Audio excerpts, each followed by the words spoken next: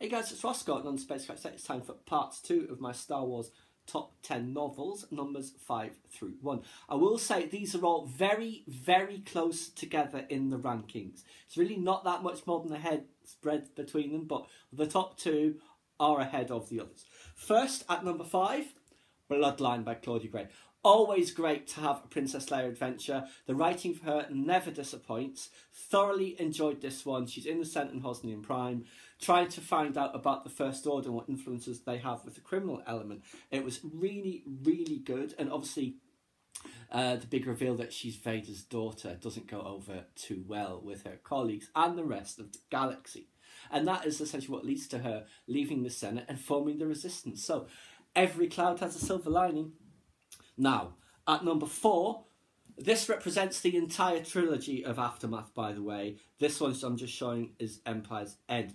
Great series, absolutely loved it. The people who had an issue with the writing style, I know I didn't have that problem. As I've said before, I barely even noticed it. You know, once I was into it, I was into it. And again, Ray Sloan in this, she is the best character. And I mean, all the other new ones like Nora Wexley and Snap, obviously, and Mr. Bones and Sinjir and Jas and John, and I think there's one other who I can't remember right now. They were all really, really good characters as well. But Ray Sloan, oh, she is just awesome. I love her. Now, next, I'm putting these two together in number 3. Catalyst and the Rogue One novelisation. Very difficult to separate the two of these because they do really go hand in hand. This was great. Lyra Erso, Jin's mother, oh, she's fantastic. Yet another excellent female character for Star Wars. The backstory with Orson Krennic and all of that, and how he manipulates them until they escape with the help of Saw Gerrera was excellent. And this one, as I said before, it's a good novelisation of the film. It does have extra scenes that weren't in the film, but the thing that made this really stand out was the various chapters that was like Rebel intelligence reports and all that sort of thing. Thoroughly enjoyed it. And I forget which, I think it's this one actually, yes, where he, not Orson Krennic, sorry, Galen Erso, how he snows under the guys to put in that flaw in the Death Star. He just does a data dump on them. It was great, and obviously Krennic only realises just before he's annihilated that happened.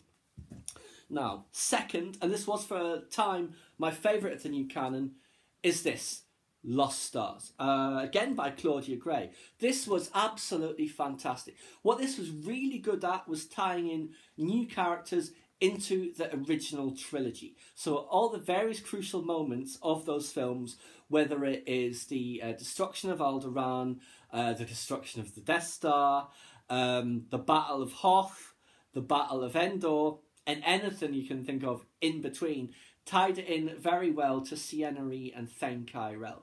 Absolutely loved this. This would make a great film. They don't make great films. This particularly would make an excellent film. I absolutely love this. I thoroughly recommend this one too. And I wish I had picked this one up much, much earlier than I actually did. Now, that brings us to number 1. If you've been following my recent Star Wars books and my Star Wars collection part, you'll probably know what is next. There can be only one, of course.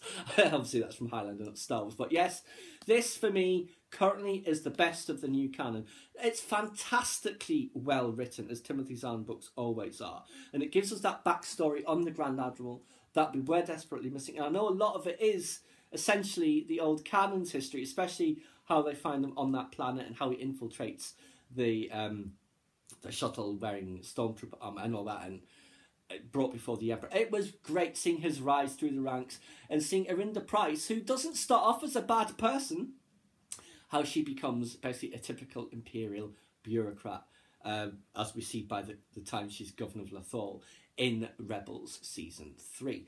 But yes, this is my number 1 for the time being. We shall see what happens when other books come out in due course. But yes, that is my top 10 of the Star Wars new canon. No Place for Tarkin or Battlefront or Lords of the Sith, because I haven't finished reading Tarkin and I don't have the other two. And I didn't include the Tales from a Galaxy Far, Far Away just because it's a collection of shorts. And obviously the comics are in a separate league of their own. But that is my top 10. Please subscribe to my channel if you enjoyed this content. Leave me a comment suggestion for a topic you'd like to see discussed. I like the video.